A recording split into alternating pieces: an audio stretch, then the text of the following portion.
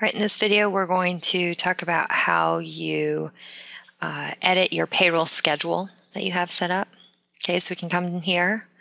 Under Employees, you go to Add or Edit Payroll Schedules. All right. So right now we have a payroll schedule set up for bi-weekly. So if we're going to edit this, you can right-click and edit payroll schedule. What do you want to call it? How often is it? Bi-weekly, obviously we'd be choosing bi-weekly. What is the pay period end date?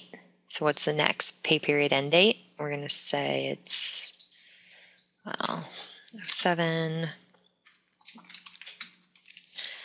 Okay, so we're going to say the pay period end date is the 17th.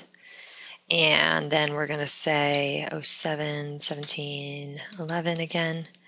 What date should appear on the paychecks for this pay period? And we're going to say the 22nd. Okay, so based on this payroll, when is, we're changing up the payroll period date. Okay, and we can say okay. All right.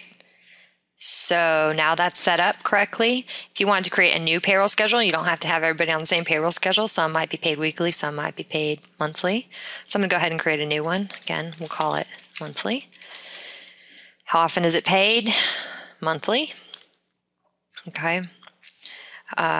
What is the pay period end date? It's going to be the end of the month. What date should appear on the paychecks? End of the month. What date should appear on the paychecks for this period? What day should appear on the paychecks for this period? So the last day of the month, the 30th, the 31st. That's weird. Okay. Now we're going to go ahead and say okay. All right, so now we have two payroll schedules set up. All right, so you can have multiple payroll schedules set up. You can go in and edit them at any time.